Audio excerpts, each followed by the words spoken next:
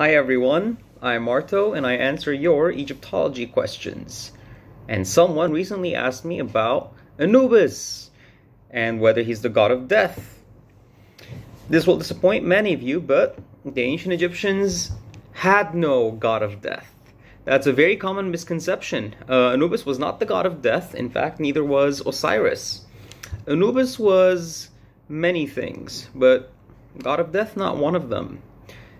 The ancient Egyptians didn't have gods of many things that you would have thought they had, comparing with other religions and mythologies and things like that, but they didn't actually. I mean, heck, they didn't even have a god of the Nile. And, ancient Egyptian civilization is essentially synonymous with the Nile. There's the god Hapi, who is actually, strictly speaking, the god of the inundation. Because the Nile used to flood annually, and that's what, renewed the soil, and that's why Egypt was such a fertile place, and that's why it was the breadbasket of the Mediterranean. In some context, this god Hapi was sometimes, according to context, it seems like he was more identified with the Nile itself, actually. But still, strictly speaking, more often than not, he's the god of the inundation, of the annual flood, and not of the Nile itself. Similarly, the ancient Egyptians didn't have a god of death. Anubis was, well, many things. One of his primary associations was he was the god of mummification.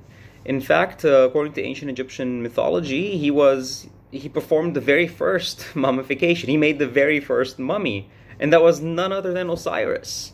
There's this entire cycle of stories surrounding Osiris. Many of you will have heard of it. It's such a big topic that I'll leave that for a separate video sometime. But, long story short, Osiris was the king of Egypt way back in mythological times. So long ago, it's mythology. Of course, this is what the ancient Egyptians believe. There is no actual evidence for there ever having been a king Osiris. But in any case, so Osiris, as the story goes, was king of Egypt until his envious brother, Seth, killed him. Osiris's body, depending on various versions of the myth, but long story short, what is consistent is that his body was cut up into pieces. And for him to have a successful afterlife, he had to be reassembled. And Anubis basically did just that. Isis, Osiris's wife, having found all the pieces, Anubis mummified Osiris, assembled the pieces together, made him whole again. That way, Osiris went from being the king of Egypt, the king of the living, to being the king of the dead, the lord of the underworld. So, Anubis was the god of mummification. The ancient Egyptians used to, upon death, identify themselves with Osiris. Because, it's like a legal precedent, right? I mean, if it worked for Osiris, he was mummified, he was made whole again, and he did achieve an afterlife. Therefore, if I do the same thing, I should expect the same result. Anubis came to be associated with mummification, and it's someone that you want to be on. It's someone on whose good side you want to be in order to achieve the afterlife. Another thing Anubis is associated with is generally also, the clue lies in how he's depicted, which is to say, as a canine deity. He's often called a jackal god, though I recently found out that biologists have classified the animal that, the ancient Egyptians associated Anubis with, that they saw the most aptly representative of the powers that Anubis represented to them. This animal is now classified by biologists as a wolf. So strictly speaking, it's a wolf, but really it's vernacularly speaking, until recently, before classifications and DNA studies and things like that, it's a jackal, and the term sort of just stuck. So Egyptologists continue to call it a jackal. But anyway, what do canines do? They guard, they protect, they're our buddies. So that's another big aspect of the god Anubis. He protects the dead. So even though Anubis is not a god of death, he's, again, very much associated with death. He's a funerary deity, right? So, you know, he's the god of mummification. He's also the one who guards the dead. He guards the body, he guards the tomb, he guards the cemetery. There's also this very interesting fact I learned about a certain behavior natural to jackals. I've never found any confirmation for this in like a proper academic paper or something. So if anyone knows anything about this, please let me know. I'd love to read up more about this, but it's fascinating. In any case, what this is that jackals fear or are repulsed by their own dead. So what the ancient Egyptians, having observed this behavior, they would put jackal hides hanging, and you see this often in representations, hanging on doorposts of the doorway into the cemetery, because, you know, you want to keep jackals out, because, you know, jackals will go looking for food in there. So to guard the bodies of the deceased, you want to be repelling them, and the best way to do that is to actually, well, hang up jackal hides from doorposts. Insert Dr. Jekyll and Mr. Hyde joke here.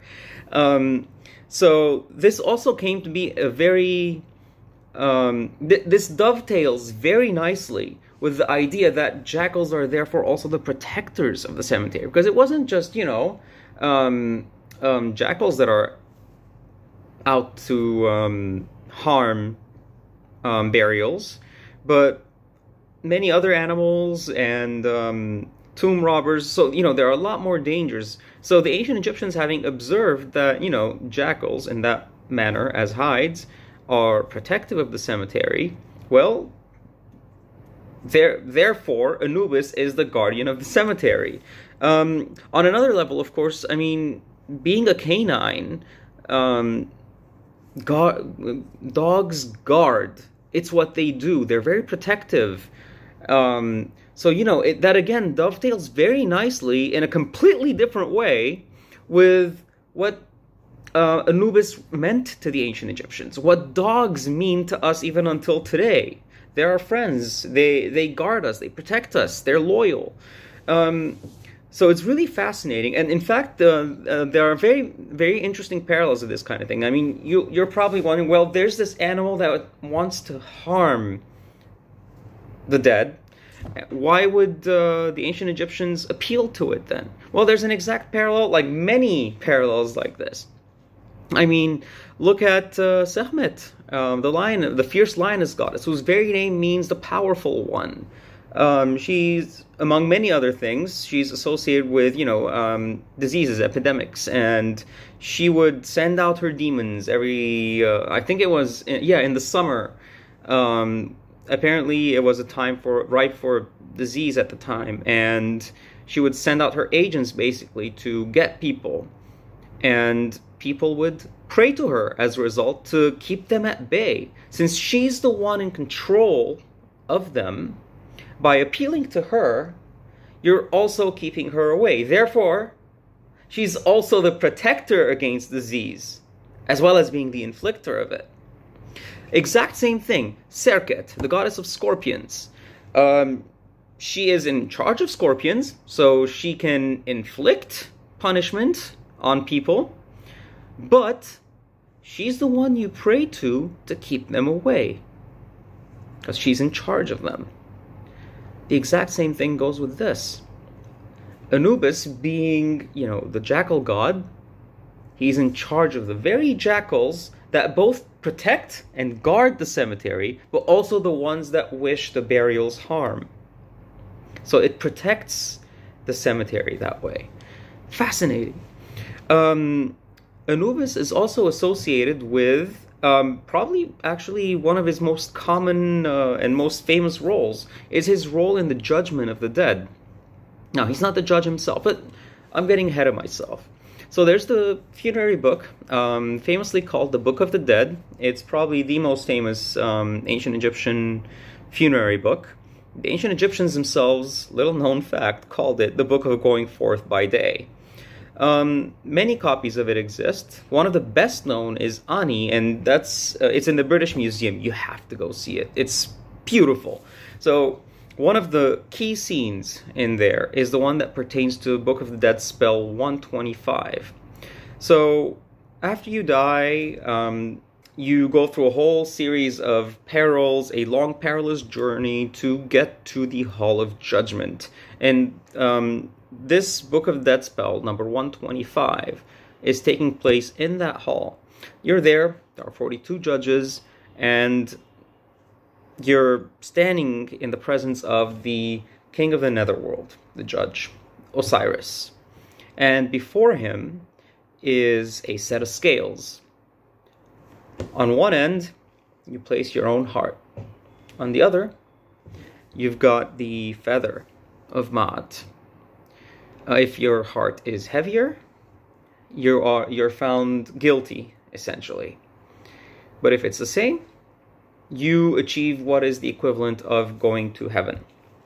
But what does that mean exactly? To the ancient Egyptians, the heart was the seat of the intellect, emotions, personality, everything. Your soul resided in your heart. The ancient Egyptians didn't know the part the brain played in all this. And,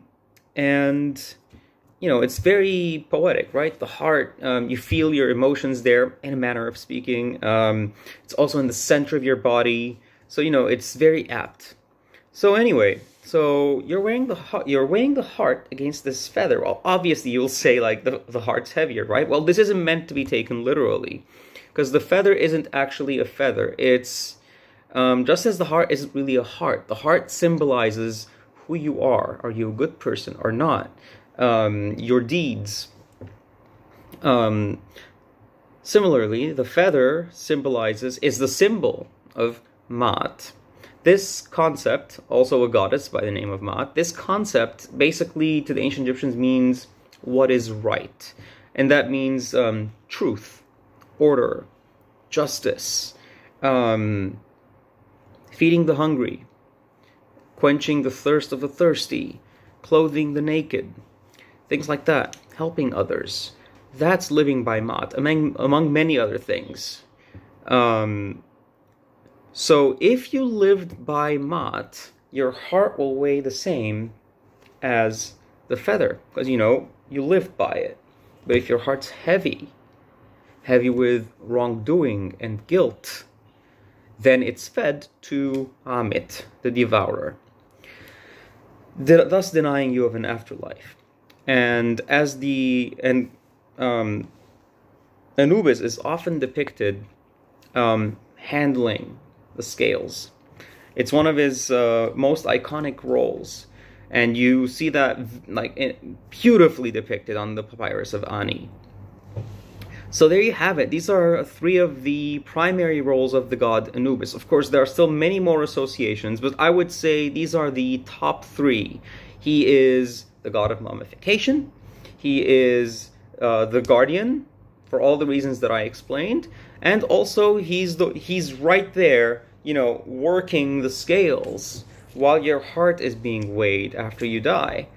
So yeah, many roles, but not a god of death. And remember how I said the ancient Egyptians didn't have a god of death? I lied. There was one. But interestingly, there's only one attestation of this god. Just once. In over 3,000 years, 3,500 years, maybe even more, of ancient Egyptian history, ancient Egyptian culture, civilization. Only once, around 1000 BC, 21st Dynasty, this figure appears on the funerary papyrus of the Chantress Henuttawy. This is also in the British Museum.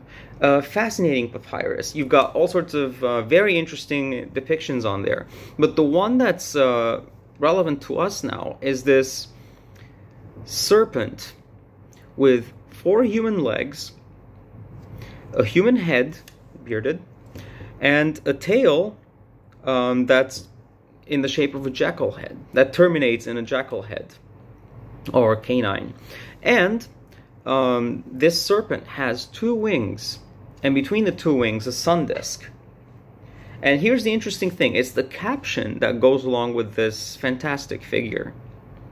The ancient Egyptians often had, these captions identifying the figure. If you're in the tomb of so-and-so, I don't know, let's call him Nacht. If you're in the tomb of Nacht, it'll say, his titles, his name, so you know which figure is which. And similarly in temples, the god Amun, the Lord of the Thrones of the 2 Lands, yada, yada, yada, King so-and-so. Similarly, this figure has a caption. And it's fascinating. It reads, "Death, the great god, who made the gods and humankind." Wow. Sends chills, doesn't it? Nowhere else is this attested.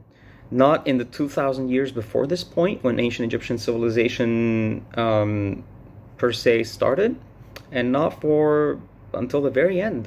Just doesn't appear again.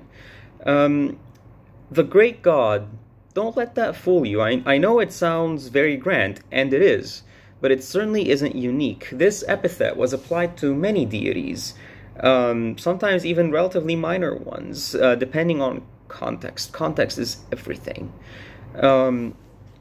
So this deity is called the great god.